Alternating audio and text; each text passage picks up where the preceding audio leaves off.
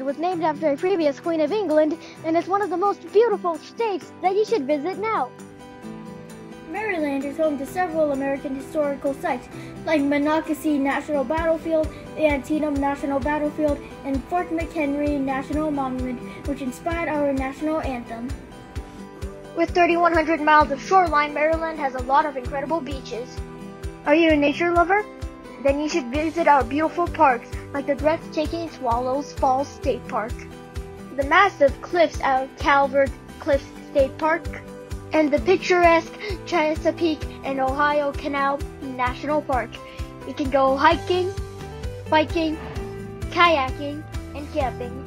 You can experience all the wildlife or, cow, or just commune with nature.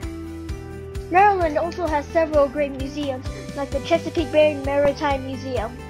It is dedicated to Chesapeake Bay's oyster and crab industry and shipbuilding. You can also see a lighthouse that was built in 1879. There's also the National Aquarium, an award-winning facility on Chesapeake Bay. It is home to bottlenose dolphins, a multi-story Atlantic coral reef, and an open ocean shark tank.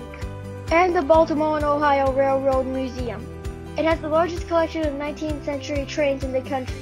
You can ride the Mile 1 Express, a train ride on the first mile of the railroad track, late in 1830.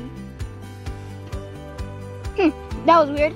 Anyways, you can visit Oriole Park at Camden Yards, which is the home of the Baltimore Orioles. You can also visit the U.S. Naval Academy at Annapolis, which is also the capital of Maryland. There are a lot of other things to do in Maryland, like see the animals at Salisbury Zoo, enjoy the rides at Six Flags America, or ride the Capitol Ferris wheel at the National Harbor, and get a great view of the White House, Capitol Building, and the National Mall. So what are you waiting for? Visit Maryland now!